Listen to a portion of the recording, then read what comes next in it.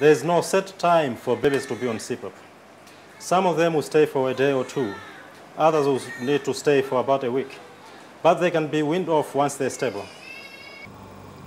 Weaning off CPAP will be a big change. So it is important this is done gradually. Babies will be ready to come off the machine if they are stable, with no signs of distress, and on the lowest settings for both pressure and oxygen. First of all, no baby should be taken off CPAP less than 24 hours after they started. Their respiratory rate must have been less than 60 breaths per minute for at least 6 hours. And they need to have had more than 90% saturation for 6 hours.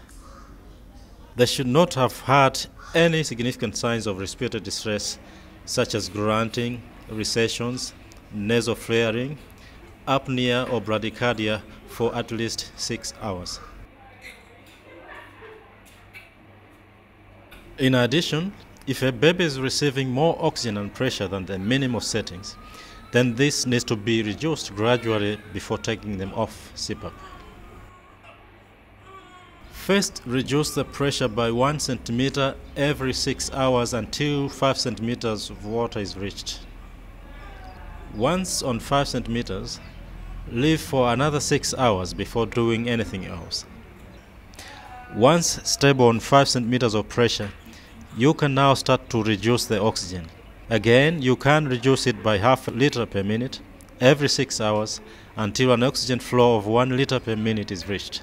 Leave for another 6 hours and then assess the baby. If they are still stable and meet the criteria for weaning them off CPAP, then they can now be taken off the machine. They should be given 2 liters per minute of oxygen after removal. When taking a baby off CPAP, first get the oxygen ready. Then take out the prongs and immediately replace them with the oxygen.